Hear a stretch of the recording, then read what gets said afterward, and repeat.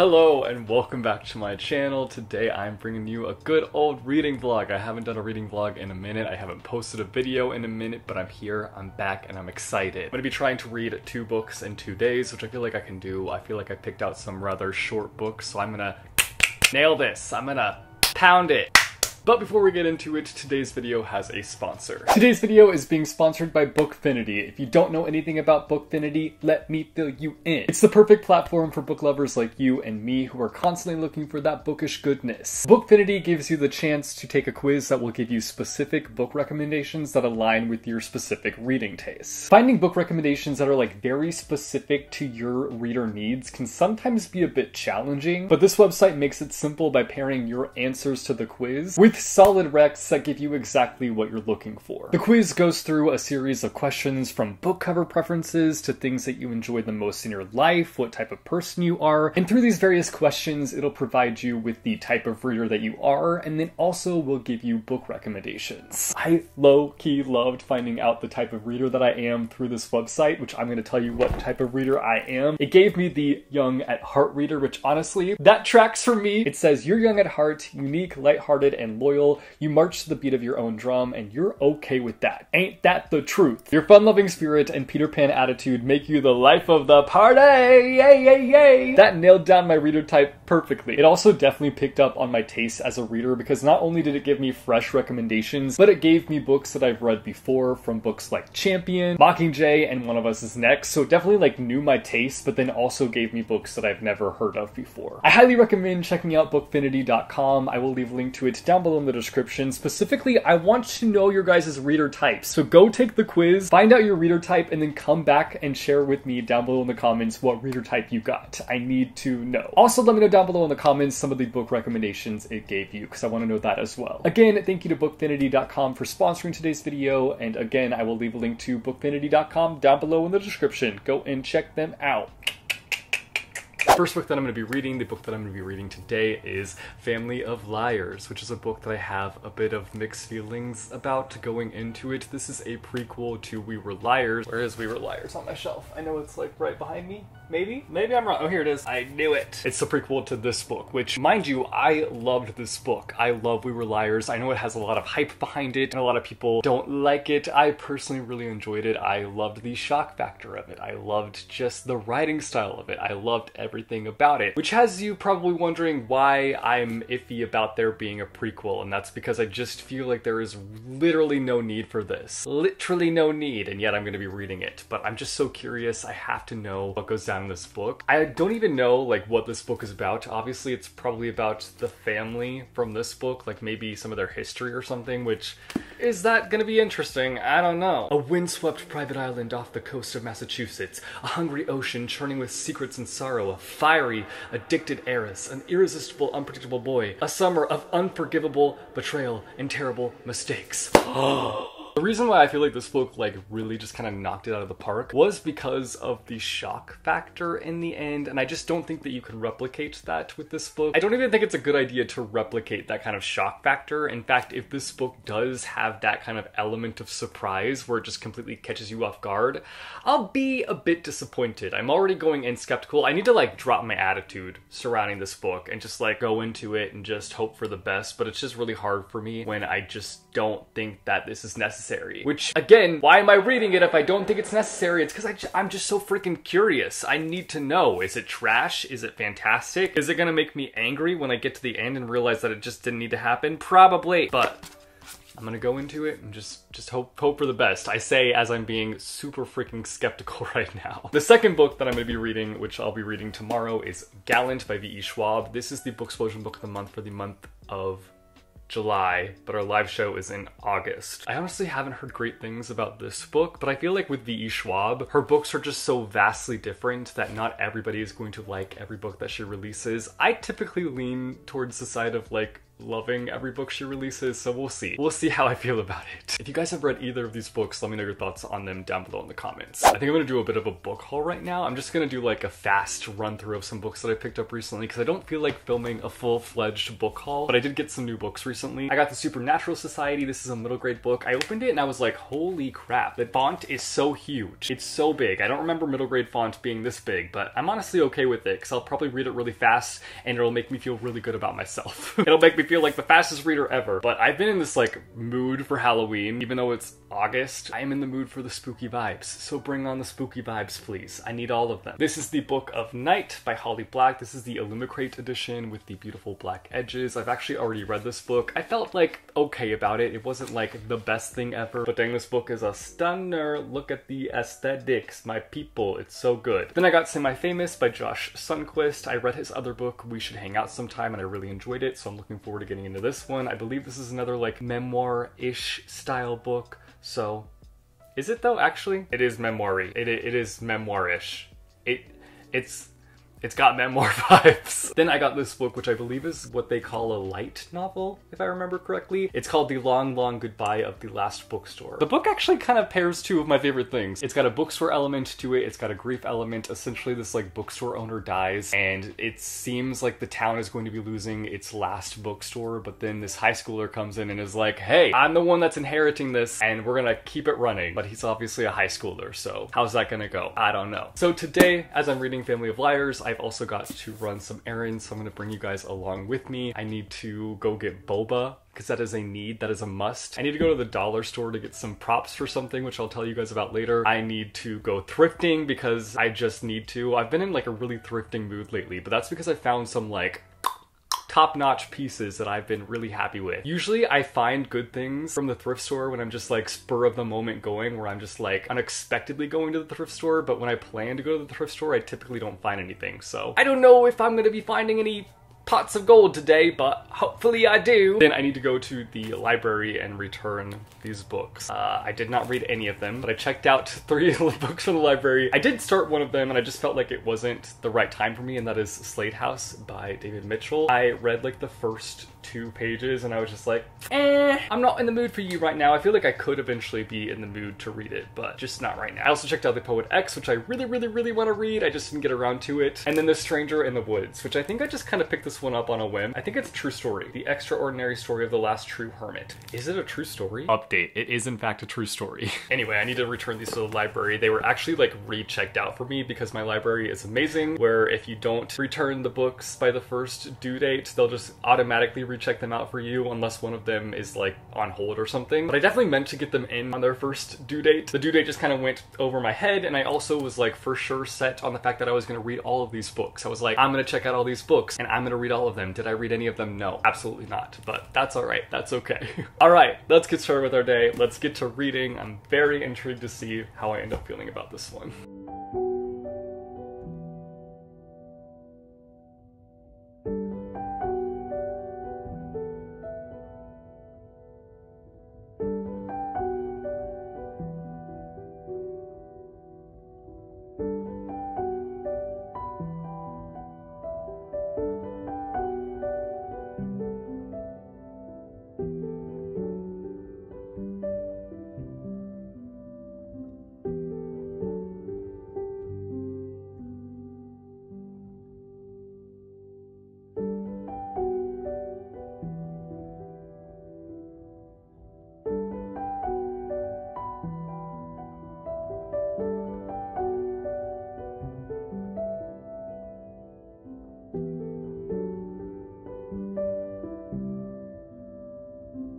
Telling this story will be painful. In fact, I don't know if I can tell it truthfully, though I'll try. I have been a liar all my life, you see. It's not uncommon in our family.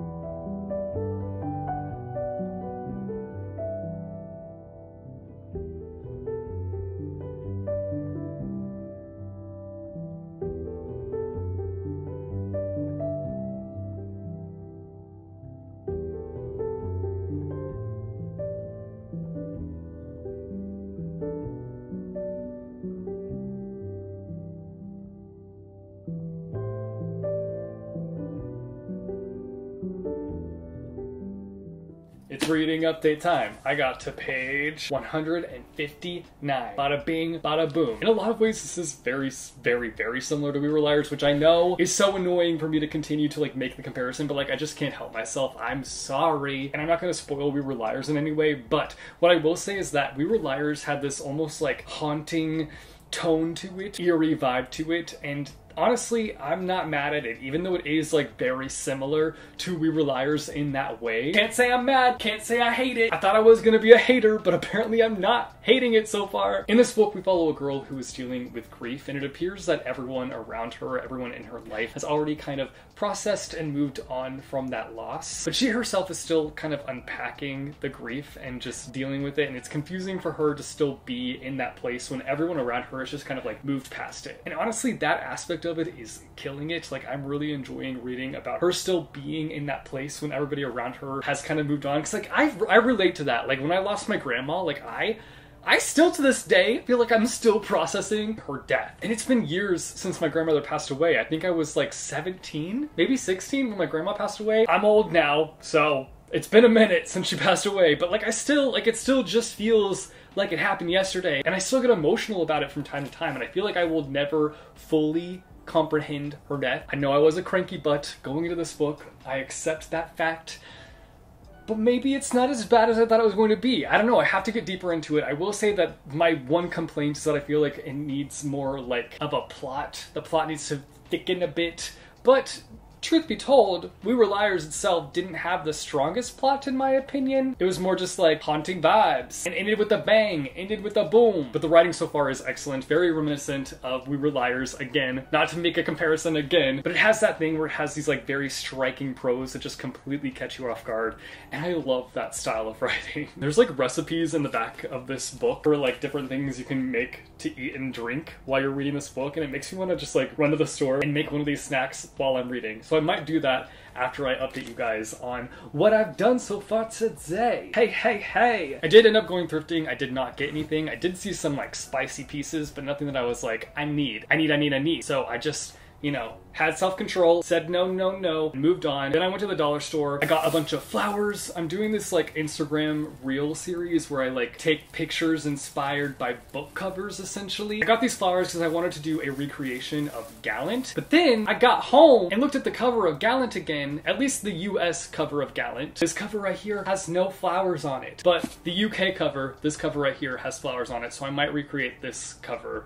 But I don't know, I might also try to do something with this. So I got some red acrylic paint. I think I already have black acrylic paint. So if I wanted to do something in this vein, I probably could. I actually have an idea now that I see this cover up close. I'll save the flowers for another project because I'm sure that I'll need them at some point. But yeah, this is just like a fun little thing that I'm doing. I feel like it's just like helping me stretch my mind creatively and like make something in a different format. So I have one up for sure right now on my Instagram if you want to go and check it out. I did like a cover recreation for The Forest of Stolen Girls. So go and check that out on my Instagram at jessethereader. More to come. I'm working on more brainstorming over here. So the thing about me in the dollar store is that I will go and I will just buy everything, things that I don't need. It's like when you go into Target and you just are going in for one thing and you just can't help yourself. You just snatch. That's what happens with me in the dollar store. And it's harder too because it's cheap. Everything's $1.25. Hello. I love a deal. I love a steal. Doing a Dollar Tree haul here. So I got some pineapple tidbits. I love pineapple, so I got some pineapple tidbits. I got a brush because I might need it for, you know, when I paint, because I'm such a painter. And then I got some snacks. Let's do a little taste test, you know, do a little taste test. I got these crunchy rice rolls. These are the hot and spicy chili kind. I used to get the regular kind on the regular, but then I kind of like burnt myself out because I was having them like every day for like 12 weeks and I was like, okay, that's enough. But I've never had the hot and spicy chili kind, so we're gonna try this. I hope it tastes good. I really like spicy stuff, but I'm not the kind of person that can like hide the fact that it's spicy. Like, I still think it's spicy. My mouth is burning. I need a drink on the side to like help with the spice, you know? But I feel like this can't be that spicy. We'll see. Okay. At first it just tasted like the regular rice roll, but then there was just like this hint, and I mean hint, minuscule amount of heat that came with it. It tastes good. I'll eat the rest probably. This is really random. Not to be like quirky, weird, random. I've seen these my whole life and I've never tried them. They're marshmallow circus peanuts. I'm not gonna lie, they're really freaking hard. Like I was feeling them as I was in line. I was like, I hope a tooth doesn't come out with one of these. That would be a nightmare. I'm already due for a root canal and I've been avoiding it, so. You know, I don't hate it, don't love it. Also not as hard as I thought it was gonna be. It kind of like dissolves in your mouth. Would never buy them again, but I'm glad I tried them. And finally, I got Scooby-Doo graham cracker snacks. We used to have these at my first job, which was at an after-school care program, and we had these for snack time, and they were bomb. They were so fire, they were so good, so. You see how I just opened that? I'm a nightmare. Dressed like a daydream, baby. We're gonna see if these hold up. That's what they look like. They look like literal dog treats. Oh no, what's the expiration date? November 19th, 2022. They're a little stale tasting. They still taste pretty good. They just taste stale. Okay, I'm gonna spend the rest of my night reading. I'm gonna be finishing Family of Liars. I only have like probably 150 pages left. I think I can do that. I should be able to bang that out. I might go to the store and get ingredients for one of the snacks that she has listed in the back, because I feel like that'd be fun to like have the snack on hand while I'm reading the book. All right, I'll update you guys later.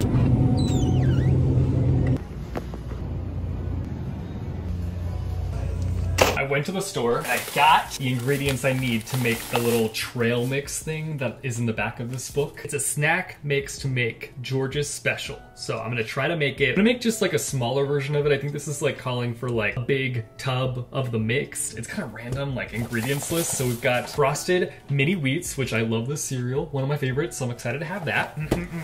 Then it calls for some pretzels, which as you can see, I already started in on them on the way back from the grocery store because I was needing a little snack. So I was like, pretzels, let's go. And it calls for marshmallows, the mini kind, then the semi-sweet chocolates. Let's put it together, do a little combination. I'm glad this is a simple recipe because things get too complicated, I'm out. I'm out of there. Just gonna do a little bowl. It feels like such a random mixture. And I think she even said, the author herself said like, I would never eat this. She said, I will confess, it does not sound good to me, but teenagers I know strongly disagree, so have at it. So, well, we'll see. These pretzels are freaking good. Cereal. Ow. That cut my skin, holy. Put a little bit too much of something in here because it's just overflowing. Mix it together as best I can in this small bowl. Look at that. Oh yeah. Oh yeah. We of course have to do a little bit of a taste test. So I'm gonna make sure that I get every ingredient on my hand. That's a lot that I'm gonna shove into my mouth. It's good. But it's very dry. It's just like coating my mouth in dryness. So that's the only downside, but it's yummy. I'd eat this. I'd snack on this. I'm going to while I read. So let's go.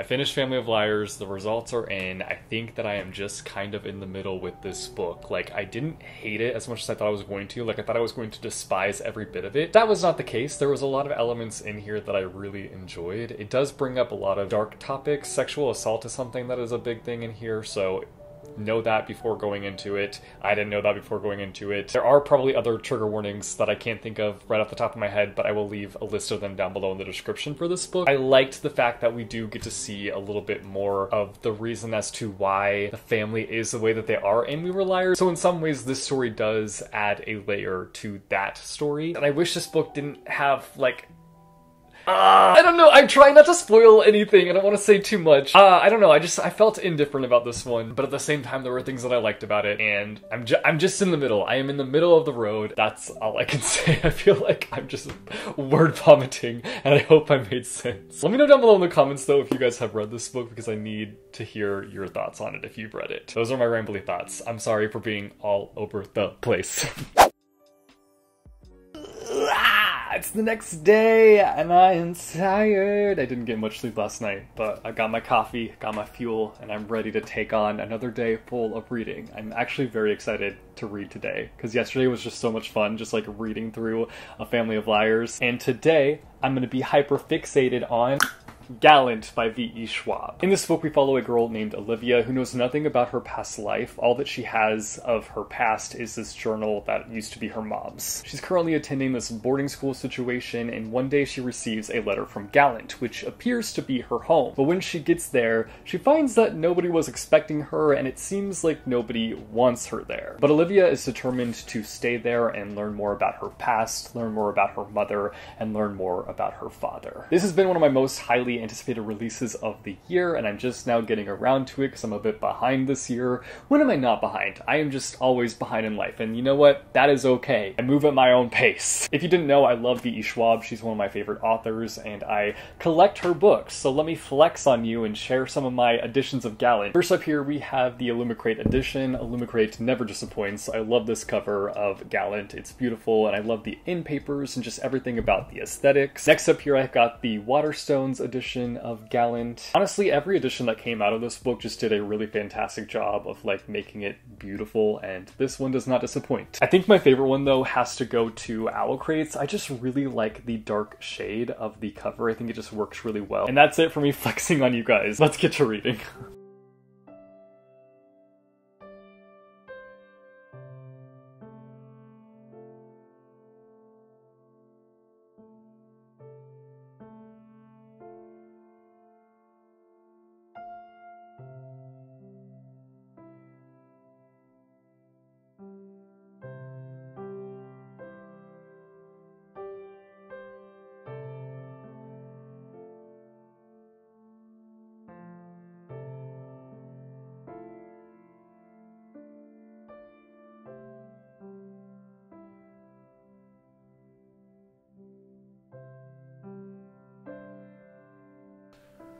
But the truth is, death is everywhere. Death comes for the roses and the apples. It comes for the mice and the birds. It comes for us all. Why should death stop us from living? Update time, update time. I went to the park and did some reading, and then I came home and did some reading, and then I went out and did some shopping. We will talk about the shopping in a minute, but I got pretty far into Gallant. I got to part 4, I think. Yeah, I'm entering part 4, and I think there's only 6 parts, so I'm nearly finished with this book. It's moving very, very fast, and I just have to say that I am loving this book, and I am surprised that I am loving this book, because when this one first dropped, I know that there were a lot of people that were very disappointed by this book, and I don't want to invalidate those feelings to the people that had like mixed feelings about this book, but I am loving every bit of it. And I don't know if it's because I went into it with such low expectations or because I'm just so familiar with V.E. Schwab's work that like I know that every book she releases is not going to be like the last. So if you are picking this book up after reading Addie LaRue and you're like new to V.E. Schwab's books, then you'll probably be a little bit disappointed because this is nothing like Addie LaRue. There are definitely like elements that run throughout each of her books that are like familiar and kind of like serve as nostalgia for some of her past works. But with each book that they release, it's something different, something unique. This book is really interesting too because I feel like it's not a book that I would normally like because it is one of those books where it kind of falls into the lane of like just vibes. We've got characters who I feel like we're not really kind of going super deep with. We've got a plot, but it's not like super strong per se. It's more so just like eerie vibes, aesthetics, spookiness, but I'm here for it. I'm really enjoying it. There are some themes that are being explored that I'm really enjoying, and I'm excited to see how they are executed towards the end of the book. This is one of those situations that I feel like puts me in like a weird place because it's like the majority of people who have read this book and reviewed it right when it came out didn't like it, and I am loving it, and so it just like makes me feel weird. Like I just don't like being in the minority, I guess, which I don't even know if that's really the minority. I'm sure that a lot of people did enjoy this, but I just feel like I more so saw negative things about this when it first came out. The book has lots of awesome drawings throughout it, and I love the fact that we're following a character that doesn't speak, a character that is mute and has to use ASL in order to communicate. I think I've realized that I'm starting to enjoy this kind of genre of fantasy where it's like soft fantasy, which this one I would say is more so like gothic horror fantasy kind of thing. Light horror, not like crazy horror, light horror. But I really like kind of that gentle fantasy where it's not like a super complex plot that you're following. You're not following too many characters where it's hard to like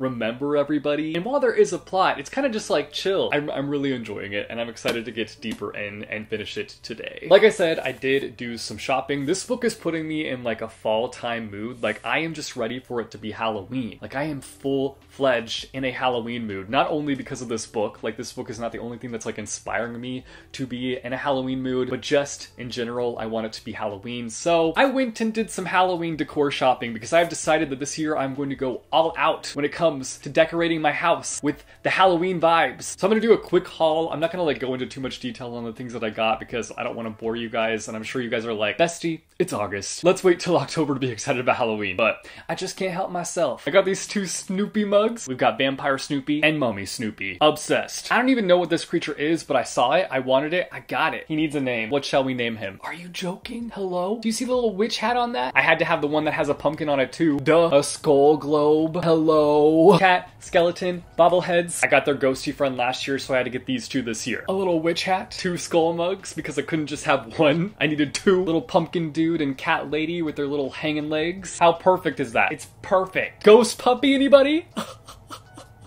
I kissed you. Okay, then the final and best thing that I got today, the thing that I am shooketh over, the thing that I lost my mind over when I saw it in the store. It's the Ghostwriters Antique Bookstore. Let me take it out of the box so you can see it. How freaking dope is this? We're gonna do a zoom in on this because you just gotta see how amazing it is. Like, I am obsessed. It does light up as well. I just haven't put the bulb in, obviously, because I just took it out of the box, but this is my favorite thing I got today. I'm so happy. I might have overdone it today. I'm having a bit of buyer's remorse, but it's okay. Halloween is on its way. It's time to get back to reading. I'm really interested to see how this story comes to a close. I think I only have 2 parts left here at the end, so I'm looking forward to getting through that. So let's get back to reading.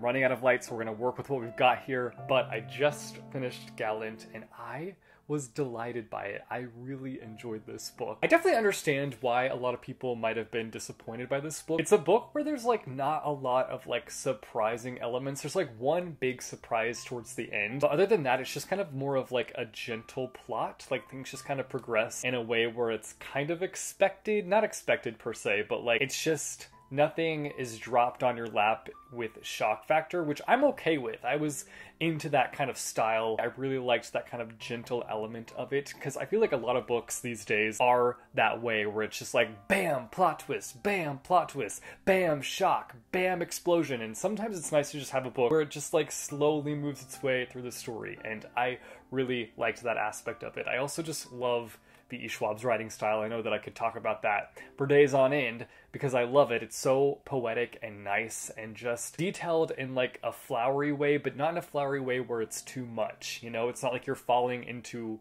a rose bush. That's a bad example, but I also love the themes that were explored throughout this one. Obviously, we've got the theme of death, and there was a really beautiful like tie-in with death at the end that I really appreciated. I can't talk about it because it's kind of spoilery. And then also there's this idea of home and how home is what you make it. Home is not necessarily like where your blood relatives are or where you grew up. It's what you make it. It's who you want in your life. It's the place that makes you the happiest. And I just liked seeing that theme kind of be brought up throughout this book and explored, because I think that that's a message that a lot of people need to be reminded of, because you can be in situations that are just like really tough, but you have to remember that that tough place doesn't necessarily have to be your happy place. It doesn't have to be your home. Your home can be anywhere that makes you happy. So I really loved that. Overall, I would give this book a 4 out of 5 stars. I can't sit here and say that it's perfect. It definitely has some flaws. My one big critique is that I just felt like there were aspects that needed a little bit more fleshing out. Specifically in terms of characters, I feel like this could have been a book where I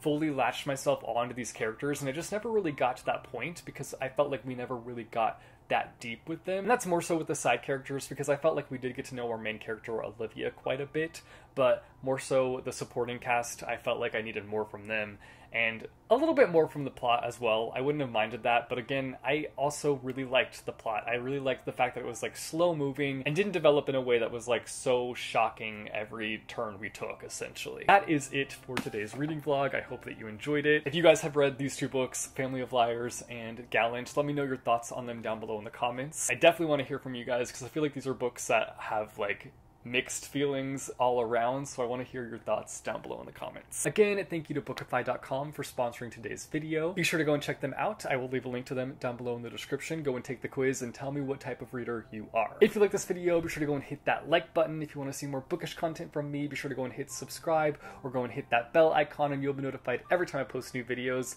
As always, thank you guys so much for watching. I hope your day is bright, that tomorrow is brighter. Keep reading what your heart desires, and I will see you soon with a new video. Bye!